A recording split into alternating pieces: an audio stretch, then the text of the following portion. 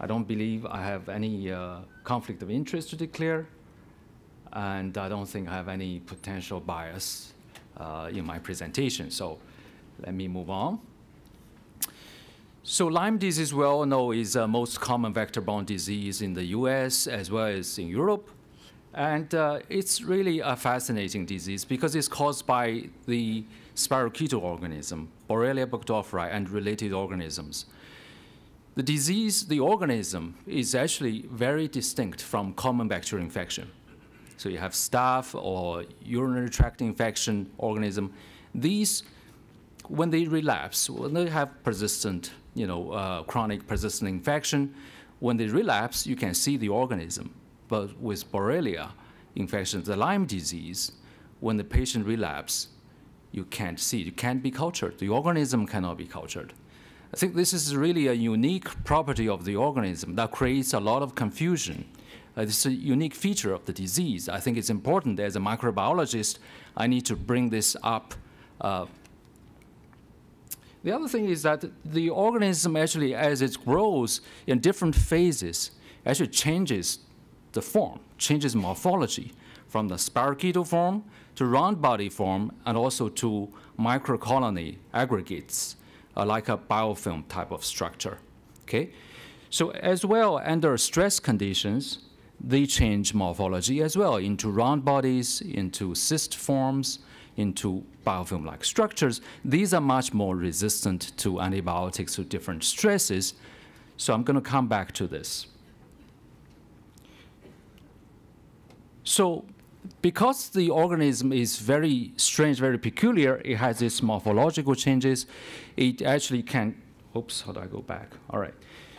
So, I don't have a pointer, right? Right, that's okay. So because the organism changes morphology, each time they change morphology, it changes antigen, protein antigen expression. That actually confuses the immune system, and you get various antigen changes each time the morphology changes. So that creates a problem for diagnosis, for treatment as well. And also, it has a very diverse, heterogeneous disease expression. I think this is also related to the very unique feature of the organism, that is, it tends to change its shape, changes morphology.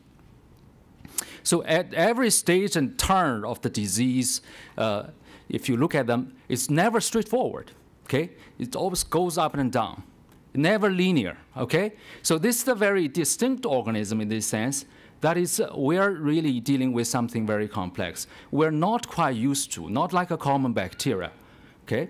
So I think in this sense, it is important to remain open-minded, okay? There are still lots of things we don't know about this organism, okay? If you look at the Lyme disease, the disease has various stages. The early stage is a localized EM rash stage, then moving on to early disseminated form, as in the case of Bell's palsy or carditis, a late stage of the disease, arthritis, and the PTLDS. So it's a continuing spectrum. Okay, so at the early stage of the disease, it's relatively easy to cure. Okay, so the current IDSA guideline is a 2 to 4 week of antibiotic treatment with doxycycline, single drug, doxycycline, or amoxicillin, or cefuroxime. So if it doesn't quite respond, then the late stage of the arthritis, sometimes people use IV ceftriaxone, okay, because it's a stronger antibiotic. But then when it's reached the stage of PTLDS stage, the current treatment doesn't work very well, okay? So I'll come back to that as to why. So I think most controversy surrounding Lyme disease is because of this disease condition, PTLDS, okay? So it's defined, I think it's alluded to by previous speakers, that it is actually a disease condition. Despite standard antibiotic treatment of Lyme disease, these patients continue to have symptoms 6 months after the treatment. And Brian Fallon actually mentioned some of these clinical studies of these clinical trials, treatment trials of these. So I'm not going to go to specifics, except to say that some studies demonstrate activity of the antibiotics, whereas others did not. So, but it's really quite interesting. If it's, so this actually suggests something that has to do with persistent infection, because otherwise, how come antibiotic would have any effect, right? If it does, if the organism is not there or it's not a persistent infection, antibiotic would have no effect. All right? Well, they have placebo control there, but it also says, especially the Dutch study, the Dutch police study, is actually says only two things. One is that the current antibiotic does not work very well. Okay, it does not say, well, because the current Lyme antibiotics, as I will show you, has limited activity against the persister form of the organism. So the PTLDS is like, you know, the elephant in the room, because, you know, even though some people recognize, they try to ignore it because there's not much one can do about it because it's not in the guideline. How do you treat such patient is really a challenge. So what causes PTLDS? There are different theories, different possibilities. One is that it's actually immune response to antigenic debris. The other is autoimmune disease, and then the other has to do with co-infections. And in some cases, due to secondary, maybe opportunistic infections, even due to prolonged antibiotic use, somehow related to that. And then it's, you know, residual damage to tissues. The last possibility is the antibiotic resistance or persistence due to the organism not responsive to current antibiotic. And there is no FDA-approved protocol for PTLDS treatment. As a consequence, patients try all sorts of things and don't work very well, and these patients suffer, and it's really a huge cost, incur very large health costs, about 1.3 billion, and yet they don't work very well. Here I'm going to share with you some evidence for persistent infection, okay, where, you know, that's being demonstrated in different animal models, in mice, in dogs, and in monkeys, where after standard treatment with Lyme antibiotic, you have these persisting organisms. In the sense of a molecular test by DNA test, but not culturable. The organism can not be cultured. This has been a very unique feature of the disease. That's why I think some more conservative physicians would not really recognize this. So they would say, show me where the organism is, right? As I said, it's a different organism. But then you can't culture it, so it's in a state of a viable but non-culturable form. Okay? Science on that is still meager. We don't quite know very well. What is the molecular basis for viable but non-culturable dormant form of the bacteria in any organism? In fact, it's a type of persister bacteria. Okay? So there's been recent interest from US CDC as well on the persistence issue, as they increasingly recognize this as a problem, and as well as human studies at NIH by Adriana Marquez has showed that xenodiagnosis, which is based on the tick bite of the patient after antibiotic treatment, can pick up Borrelia DNA, but again, is not culturable. But the DNA, you might say, well, DNA is not the organism, it's not viable, right? But if you put DNA, dead DNA from dead organism into the tissue, they degrade it very quickly, within a week. But these persist months and months after antibiotic treatment, in the case of animal models. So really suggesting it's something, it's actually there, the DNA is there, persisting. It's very likely a sign of persisting infection, but you can't culture it. But the very intriguing study is done by Steve Barthold group that's showing the sense of a resurgence phenomenon. I think this is really very interesting, deserve a lot more attention. That is, this is the mouse experiment. So they treated Borrelia-infected mice with 30 days of ceftriaxone. So then they monitor the treated mice, stop the treatment, monitor 2 months, 4 months, 8 months, and 12 months. So within the first 8 months, you don't see anything. If you survey the infected organs, different tissues, you don't see anything by molecular test. However, at the end of 12 months, you started to see this molecular test turning positive. This is really a late resurgence phenomena, where again it's in the form of increased DNA detection, DNA content, that really suggests that the organism actually replicated in a state yet not culturable. So this is really a very interesting phenomenon that really suggests that something analogous may happen in vivo, but we just can't culture it. So it turns out not only in vivo current Lyme antibiotics cannot quite eliminate the Borrelia organism, but in vitro as well. We and many other groups have actually demonstrated that current Lyme antibiotics have good activity against the growing forms, like this log phase culture, but have very poor activity against this stationary phase culture, which is enriched in persister forms. Okay. Then the concept of the bacterial persisters. So persister is nothing new. It's been shown before since 1940s when penicillin became available. They show that always is a small percentage of bacteria that not killed by penicillin. So these actually not due to genetic resistance, but due to phenotypic resistance. That is, the organism in a dormant state, when you remove the antibiotic, they come back, and when they start growing, still remain susceptible to the same antibiotic. So it's a phenotypic, more subtle resistance in persisters. Okay? So in fact, this persister form is actually underlying different bacterial persistent infections like tuberculosis, urinary tract infections, I believe in the case of Lyme as well. So you might wonder, why are persisters important, right? I'm going to show you this cartoon where this current Lyme antibiotics or antibiotics like this mower, it chop off the top part. I know when people see this, they always laugh because it's such a very good way to demonstrate the problem. So the mower is the current current antibiotics that kill the growing form of the bacteria. The root is still there, remain intact. When you remove the antibiotic, they grow back. Okay? Even though you can't quite see it, oftentimes in the case of Lyme. So what you need is drugs like this, like a shovel that dig out the root. Okay? Then the whole thing dies. In the case of tuberculosis, I'm going to give you this very important drug called pyrazinamide.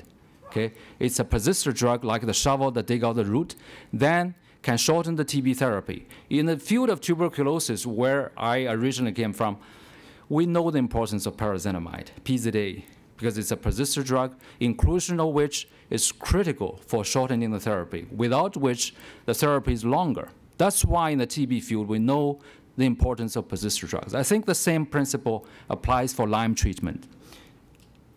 So this is actually in the form of a yin-yang model. So here, in the case of tuberculosis treatment, we use 3 drugs, pyrazinamide that kills this yin-yang. Yang means growing form of the bacteria. Yin means non-growing form. So we have a TB drug like azanaz that kill only the growing form. Then rifampin kills both growing and non-growing form. Then pyrazinamide exclusively kills the non-growing persister form. So you need the 3 drugs in combination in the case of TB to more effectively cure TB, because single antibiotic like azanaz, in the case of TB, people did in the 50s, took 18 months to cure TB. Okay? But with a drug combination, treat TB 6 months. This is exactly because of the heterogeneity of the organism in vivo, such that single antibiotic does not always take care of all different bacterial populations. So that's why we need drug combination. But it's not any drug combination, because if you only use the drug combination that kill only the growing forms, different antibiotics that kill the growing form, it's not as effective. You need to take care of this persister population. So, but unfortunately, when we started, we don't have this type of antibiotic in the case of Lyme disease. So we had to really develop a high throughput, cyber-green viability assay that allowed us to screen FDA-approved drugs against Borrelia persisters. And we were able to identify a range of FDA-approved drugs that have high activity, better activity than the current Lyme antibiotics against Borrelia persisters. So these include daptomycin, used to treat MRSA, as well as clofazimine, used to treat leprosy, as well as MDR-TB. By the way, clofazimine was recently endorsed by WHO for treating MDR tuberculosis, being able to shorten the TB treatment from 18 months to 9 months. It's actually analogous here. Clofazimine, we found, also have good activity killing the persister form of Borrelia. So then, along with some other cephalosporin antibiotics. So these studies were recently published in the past year or two in different journals, so I'm not going to go over in detail. So while we evaluate these drug candidates, we found, in fact, among the current Lyme antibiotics, the most effective one that actually can be assessed by our cybergreen PI viability assay are the cephalosporin antibiotics, like ceftriaxone, which is very interesting, correlate very well.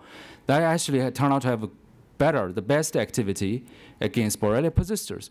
In addition, close to that is cefuroxime, which is the third Lyme antibiotic, which is not very commonly used, very peculiar. But these really turn out to have very good activity against Borrelia persisters. It may be interesting to evaluate the third antibiotic, cefuroxime, also called Ceftin, in clinical setting, because it shows pretty good activity against persisters. With this assay, so we were able to rank the relative activity of the current Lyme antibiotics, as well as the new drug candidates we identified. But of course, the new drug candidates we identified are much more active than the current Lyme antibiotics. So even that, we found that there is a hierarchy of Borrelia persisters, starting from the spirochetal form, which is actually more easily killed in spirochetal form, even though it's a persister non-growing form, is more easily killed by the drug candidates we identified, then followed by round bodies. The most resistant form is an aggregated microcolony or biofilm-like structures, which a single persister drug like daptomycin, clofazimine are not able to kill entirely. So you would need drug combination. Okay, in order, a similar sort of story as I alluded to earlier, you need drug combination to take care of all three different bacterial populations in order to achieve this more eradicative cure. Well, this is all done in vitro, of course. So as you can see here, yeah, unfortunately don't have a pointer. But anyway, so as you can see here in the middle panel, this aggregated structure in green means live cells. So this is stained by under microscopy by a cybergreen PI assay. The cybergreen stained the live cells green, dead cells red. So the red is stained by PI, propylium iodide.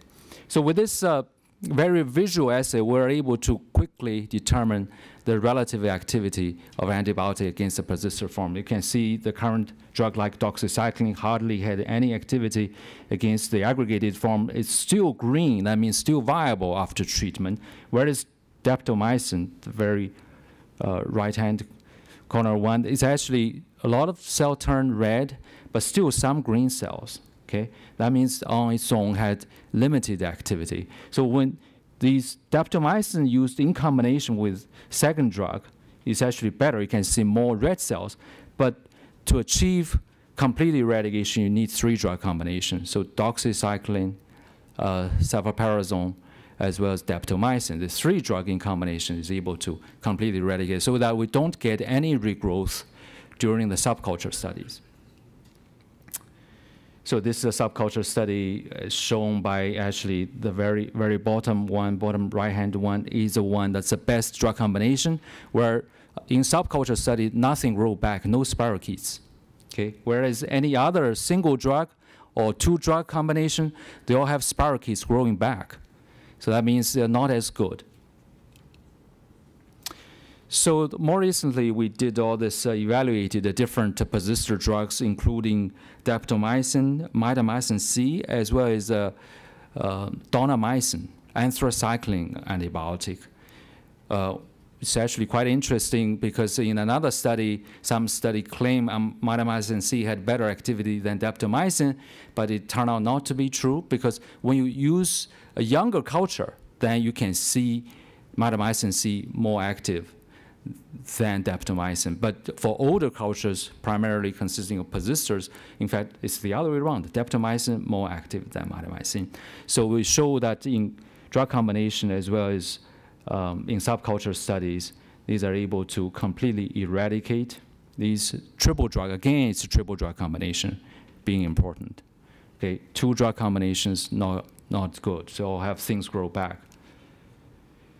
So I'm going to skip that. So finally, I think I moved to this unified yin-yang model. So this is really quite amazing to see the polarization in a field where, you know, the IDSA guidelines seem to be actually more geared towards this relatively early stage to this late Lyme arthritis stage of the disease. Beyond that, this 2 to 4 week antibiotic do not work very well. Whereas the ILATs seem to sort of more taking care of the physicians, taking care of the patients that are not taken care of by IDSA Lyme physicians. Okay, so this but you know, both groups are important. This is sort of a continuing spectrum of the disease, I believe. So in order to actually more effectively cure this Lyme disease, I think more studies are needed to evaluate these drug combinations. So my question then for the future would be whether the drug combinations that eradicated these microcolony biofilm-like structures are active in vivo, in animal models as well as in patients, okay? And what are the causes for PTLDS, okay? When the role of this persistent infection, I think that now it's possible to address that. And also, when we address that, it's important to recognize the heterogeneity of the patient group, PTLDS. So that actually they may have more than one condition. They are not mutually exclusive, may have more than one conditions in that particular case.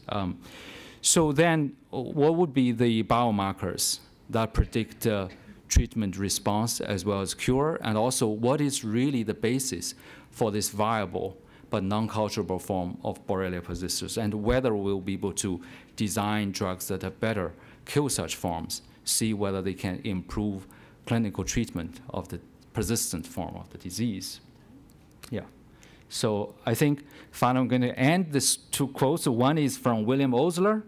I think this is very important. We really need to remain open-minded. And I'm really pleased to see this sort of flexibility coming from the IDSE line of physicians that are beginning to recognize the issue of persistent Lyme and recognize that we don't know everything.